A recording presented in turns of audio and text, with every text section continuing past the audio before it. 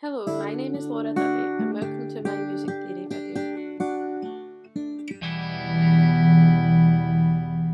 Within this video I will be discussing intervals, scales and chords and how we can play them on guitar. An interval is the distance between two notes. The distance is usually measured from the lowest note to the highest note. Here is an example of this. Here we see on the 5th fret of the E string the note A, and on the 8th fret of the E string the note C. Between these notes there's 3 frets. This indicates an interval. We can see this clearly on the diagram. Next, I'm going to demonstrate an interval. So like I said before, that's the distance between two notes. An interval that we're looking at today is between the notes A and C. So first we have A and then C.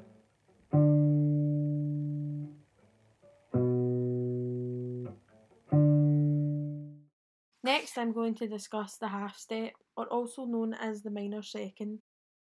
This interval is considered the smallest measurable interval that we will play on guitar. This interval is a semitone and is defined as the interval between two adjacent notes in a 12-tone scale.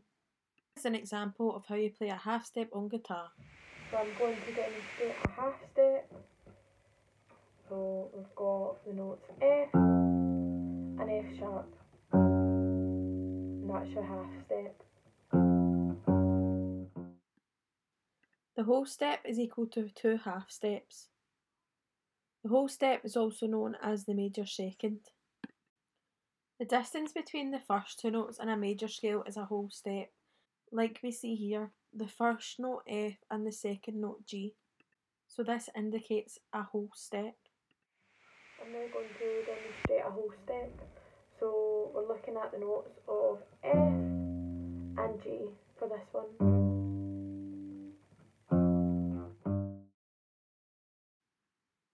A scale is a series of single notes. Scales are defined by the number of notes that comprises them and by the series of intervals it takes to build them. Firstly, I will discuss the C major scale. The major scale is probably one of the most important scales to understand. The C major scale contains the notes of C, D, E, F, G, A, B and C, like we see here on the diagram. I will now play a demonstration of the C major scale on guitar. And then backwards.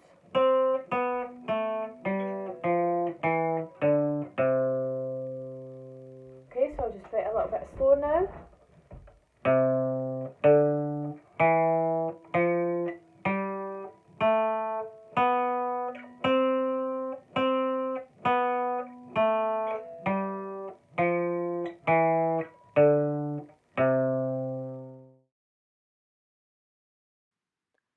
I will now discuss the A minor scale.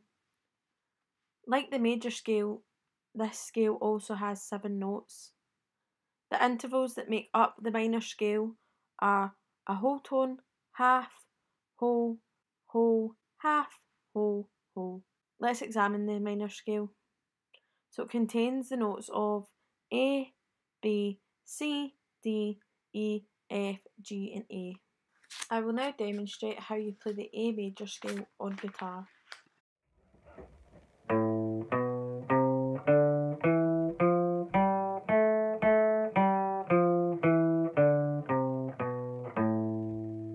play it a bit slower.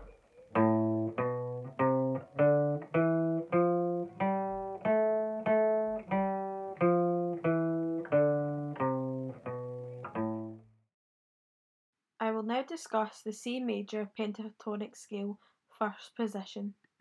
I will now discuss the C major pentatonic scale. A major pentatonic scale is formed by choosing the first, second, third, fifth and sixth notes of a major scale. So therefore the C major pentatonic of the 5-note scale includes the key of C, D, E, G and A. We can see this method being used in the diagram above. I will now demonstrate the C major pentatonic scale on guitar.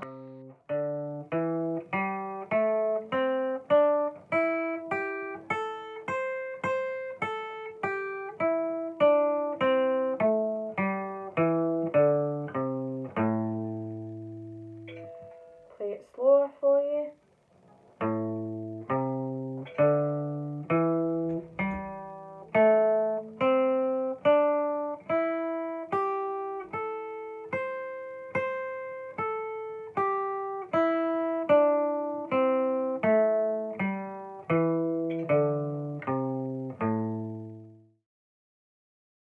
Lastly, I will be discussing chords. Within this section, I will cover the C major chord and the A minor chord. The major chord consists of 3 notes, a root note, a third and a fifth. The note C is the first, the note E is the third and the note G is the fifth. We can see this on the diagram. So I'm just going to demonstrate this and show you where you would put your fingers on the fretboard in order to make this chord. So firstly you would put your first finger on the first fret of the B string. Your second finger would go on the second fret of the D string, and lastly your third finger would go on the A string, third fret, and altogether that would create your C major chord.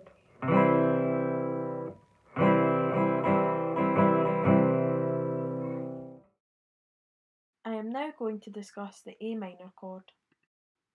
The A minor chord, which forms the root of the minor scale, is made up of the notes A, C and E, the first, third and fifth notes of the key of A. The root of the chord is the A note, the third of the chord is the C note, and the fifth of the chord is E flat. I will now demonstrate how to play the A major chord on guitar. Talk about where we would place our fingers in order to play the correct notes on the fretboard to make the chord. So firstly you would put your first finger on the B string, first fret. Your second finger would go on the second fret of the G string, and your third finger would go right above that on the D string, second fret, and playing that all together that creates the A minor chord. This is one of my favourite chords as I feel that it's really powerful and it can create a really great sound when played.